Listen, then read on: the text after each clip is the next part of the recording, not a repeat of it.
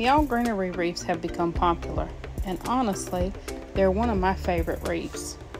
So today I'm showing you a wreath that I made out of a leafy seeded bush and a baby breath bush. The leafy seeded bush has tips on it that look very similar to the baby breath bush that I used. And so I started just by alternating the leafy bush and the seeded bush and fluffing those out to make sure I had them the way that I wanted them. You have to fluff your greeneries and floral stems, give them a natural look.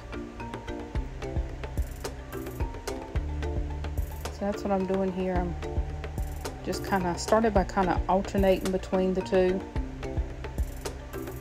But then the baby breath bush was the longest bush. So I started sporadically adding it around the grapevine because I was going to use it to give my wreath dimension, to set my width and length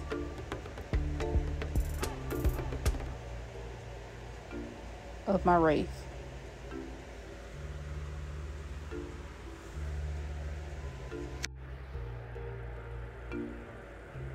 And so you'll see me moving around the grapevine.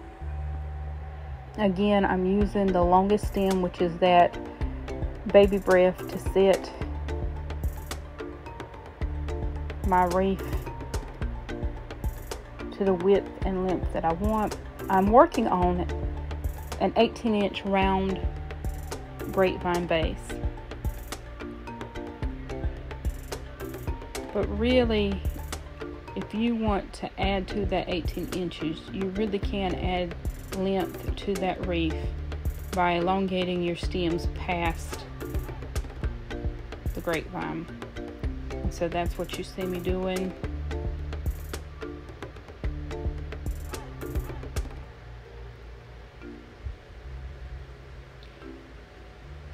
It's a lot easier using a milk pot, but it's hot.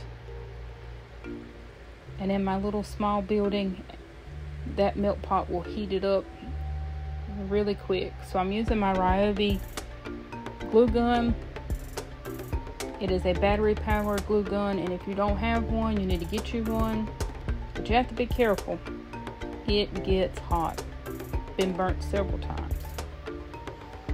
So again, I'm continuing to work around grapevine. Once I had put all the baby breath into place, then I went back to my leafy seeded bush and I started filling in gaps.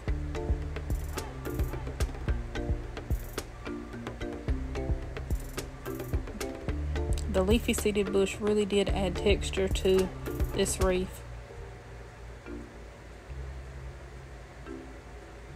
And again, fluffing things out. You want them to kind of mix in with each other. Give it a natural look.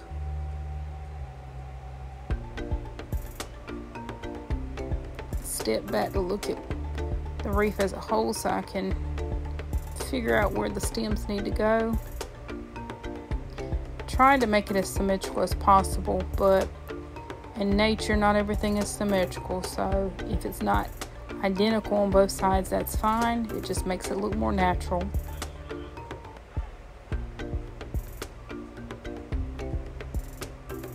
These all greenery wreaths are becoming very popular. They're very versatile, weather resistant. I really like them.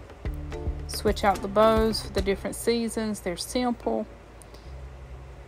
But it also allows your bow to be your statement piece, which says a lot.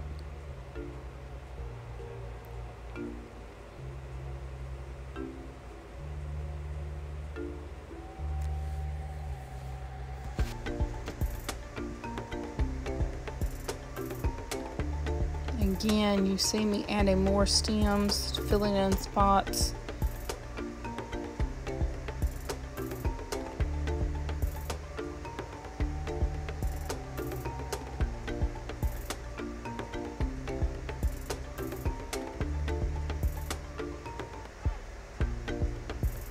Now you'll see me adding a metal pick to some of the stems that I want hanging from the bottom, again to elongate the wreath.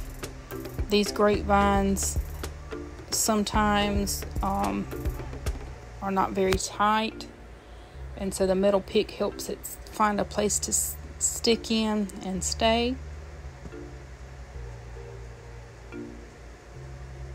I cut some of the baby breath into smaller sections to just add here and there to fill in gaps. So you see smaller pieces of baby breath that I'm adding now.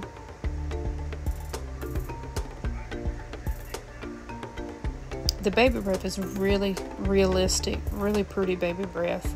And actually the tips of it look like little round balls rather than flowers.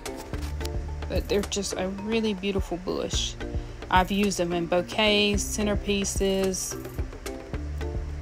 wreaths. Very beautiful, especially for a filler.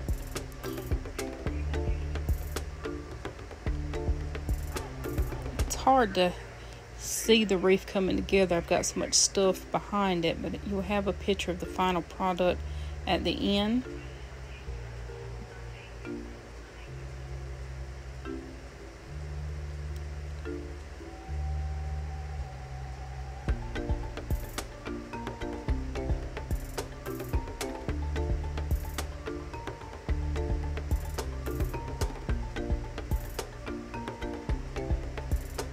Adding in a couple more pieces.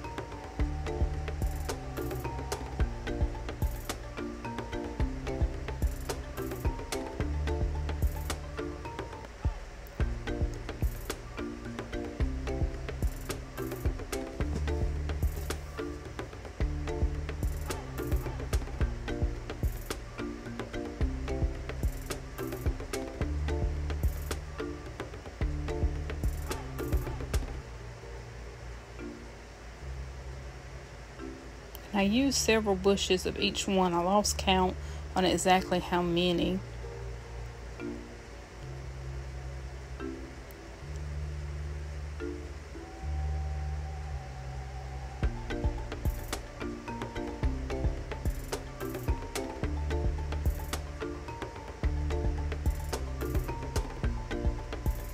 My shop's a little small, so now I'm clearing my space and getting my ribbons together so that I can make a bow.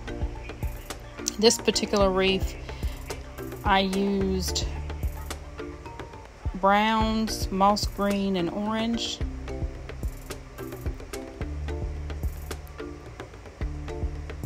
And so my base was a Swiss dot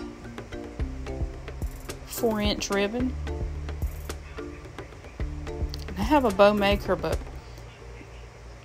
I actually don't use it the way it's intended to be used. I kind of eyeball my loops, and I just use the bow maker to stack my loops on as I'm going. There's all kind of recipes to bows, but I've always eyeballed mine, measured them out in my hand, created them in my hand. I don't really follow anybody's one recipe for a bow. I kind of have my own little style.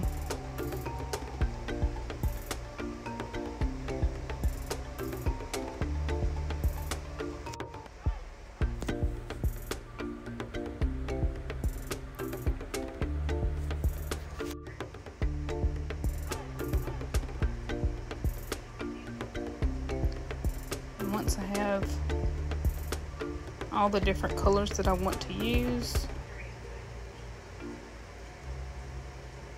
I gather all the loops together,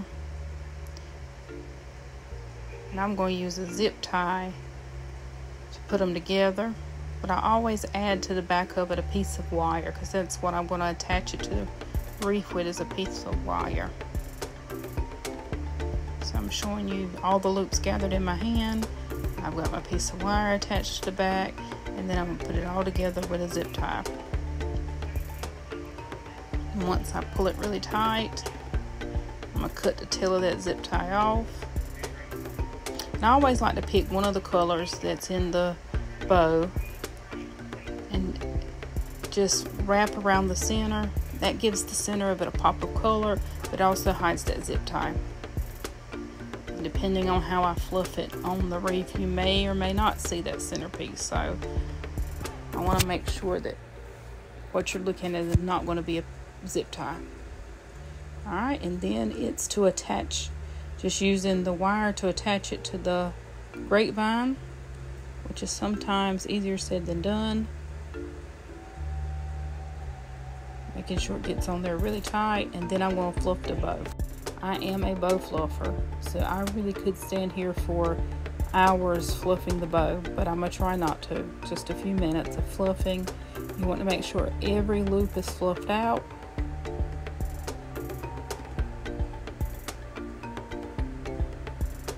All the tails are where you want them, and then once I get all the tails where I want them, then I begin to clip them off, dovetail them, clip them off, and then I decided I wanted some more of this moss green. You can add loops or tails, just put you a metal pick, cut it to the length, add you a metal pick, and then stick that ribbon where you want it, and it looks just like it was part of the bow, part of the original bow. I normally add some hot glue once I get everything where I want it, just so that bow stays in place. And then if you want to switch it out for the different seasons, it's easy. Just give it a good tug, pull, you can still switch out the bows. So make a couple more of those dovetails, one last good fluff. Final result, a beautiful wreath, again with a seeded leaf, bush, and baby breath. Isn't she beautiful?